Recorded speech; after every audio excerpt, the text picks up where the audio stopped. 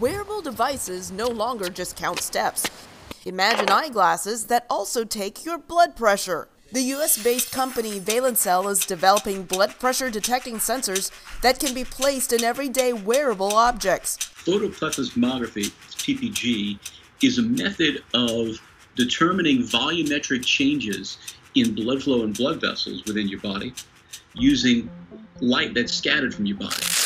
Instead of an inconvenient cuff like this, Valencell sensors can be placed in earbuds, wristwatches, and even in rings to passively take a user's blood pressure throughout the day. It will help users catch what is known as the silent killer because high blood pressure often has no symptoms but can lead to heart disease. Taiwan's Industrial Technology Research Institute, or ITRI, and Eclat Textiles have developed clothing called EyeSmartwear. The conductive fabric measures heart and respiratory rates through antennae that are printed and embedded into loose-fitting clothing. Conventionally, the device has to be embedded in the clothes and it has to be tight because it has to be contact to the body of the user. But in our device, it is a non-contact mode sensing, so the user can be more comfortable. EyeSmartwear allows doctors to monitor a patient remotely on a mobile device.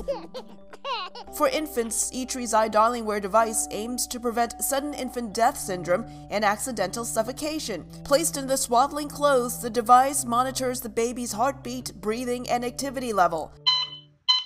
An alarm goes off on the parent's smartphone when the device detects irregularities. It transmits a very low power microwaving the signal to the human body. New wearable devices where technology is woven into everyday objects, available in the near future. Elizabeth Lee, VOA News.